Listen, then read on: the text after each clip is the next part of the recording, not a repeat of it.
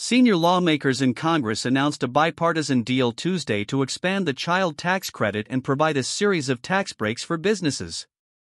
The agreement between House Ways and Means Chair Jason Smith, Republican Missouri, and Senate Finance Chair Ron Wyden, Democrat Oregon, caps months of negotiating and pursuing common ground in the divided Congress. American families will benefit from this bipartisan agreement that provides greater tax relief, strengthens Main Street businesses, boosts our competitiveness with China, and creates jobs, Smith said in a statement. We even provide disaster relief and cut red tape for small businesses, while ending a COVID-era program that's costing taxpayers billions in fraud. The deal, details of which were reported earlier by NBC News, would enhance refundable child tax credits in an attempt to provide relief to families that are struggling financially and those with multiple children. It would also lift the tax credit's $1,600 refundable cap and adjust it for inflation.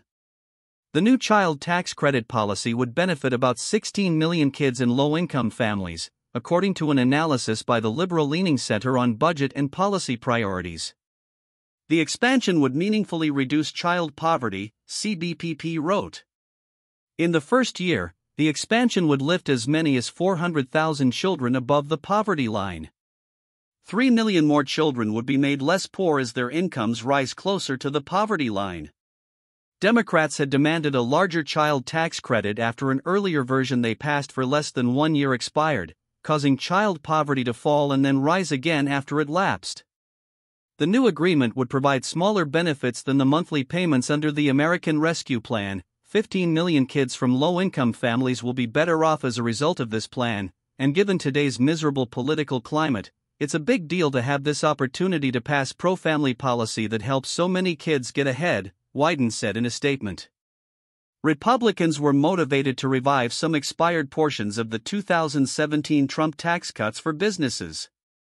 The deal includes expensing for research and experimental costs, restoration of an earlier interest deduction, an expansion of small business expensing, and an extension of bonus depreciation, according to a section-by-section summary released by the Ways and Means Committee. Wyden has said he hopes to pass the deal by the beginning of tax filing season, which is January 29. That's not assured as Congress is juggling other priorities, most notably averting a government shutdown at the end of this week and completing its funding process by March. If it passes, it would be a rare success story of active legislating on a politically sensitive issue by a divided Congress that has so far been historically unproductive.